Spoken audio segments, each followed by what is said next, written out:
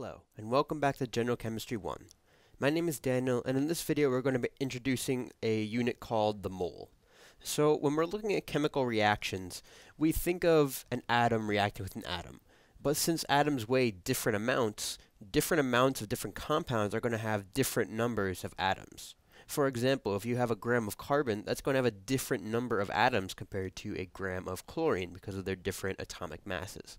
So moles are a kind of way to normalize that and make it and give us an easy unit to use when we're looking at reactions. So using moles is going to be very important as we move on in the course. First off, let's define exactly what a mole is. So a mole is just simply defined as an Avogadro's number of anything, really. And Avogadro's number is just this number here, 6.022 times 10 to the 23rd power. So any amount of anything of that substance is a mole. For example, 1 mole of eggs would be 6.022 times 10 to the 23rd eggs. 1 mole of carbon atoms would be that many atoms. 1 mole of carbon dioxide would contain 6.022 times 10 to the 23rd molecules of carbon dioxide. 1 mole of carbon dioxide, since there's 3 atoms per molecule, would contain 3 times as many as Avogadro's number of atoms within the molecule.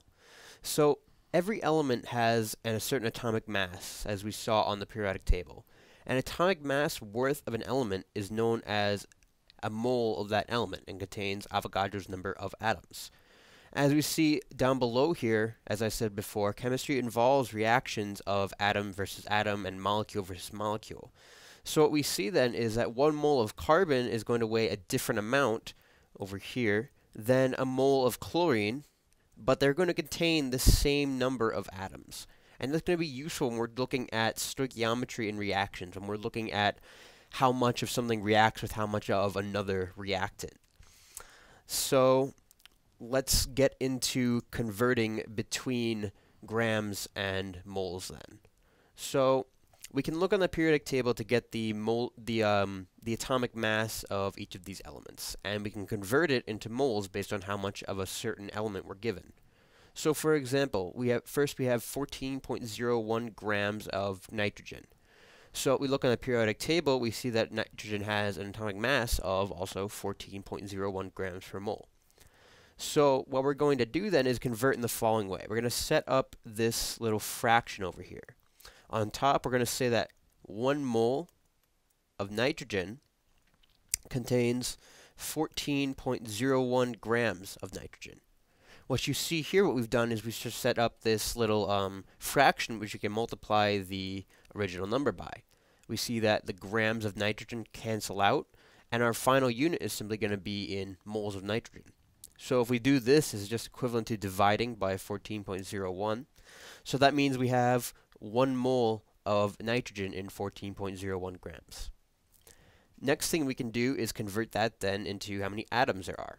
So we're going to say that there's 6.022 times 10 to the 23rd atoms in every 1 mole of nitrogen. And so that gives us simply 6.022 times 10 to the 23rd atoms of nitrogen. Okay, so that's a nice, easy, foolproof way to convert. When we use this fraction over here, as we did over here, that's going to make sure that our units are canceling out correctly, that making sure that we're not multiplying when we should be dividing, or dividing when we should be multiplying. And you can use this for any kind of conversion, from grams to moles, moles to grams, what have you. So take a second to pause the video. See if you can do the next 2 on your own. Okay, so let's look at the second one for calcium. So for calcium, calcium has an atomic mass of 40.08 grams. So what we're going to do then is we're going to do the same thing we did for nitrogen. We're going to say that 1 mole of calcium contains 40.08 grams of calcium. So that means we have 2 moles of calcium. Then we're going to convert that into how many atoms there are. Same way.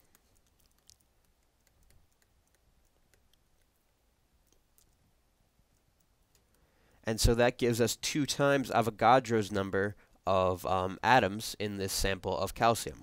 That number turns out to be 1.204 times 10 to the 24th atoms of calcium. And then finally for vanadium, vanadium has an atomic mass of 50.942. So same thing we're going to do in this one. We're going to say that 1 mole of vanadium contains 50.942 grams. So we do that and we get 1.494 moles of vanadium. Next we're going to convert that into atoms the same way we've been doing before. Multiply by Avogadro's number. So this many atoms in 1 mole of compound. We see that moles cancel out here, and we're left with 9.0 times 10 to the 23rd atoms of vanadium in that sample. So doing this is going to be extremely important in the future. Converting from grams to moles, back from moles to grams, which we'll do in one of the next slides. So definitely take the time to practice doing this and make sure that you're able to do it without making any kind of arithmetic errors. If you do an arithmetic error in one of these things, obviously your entire problem is going to be messed up because of that.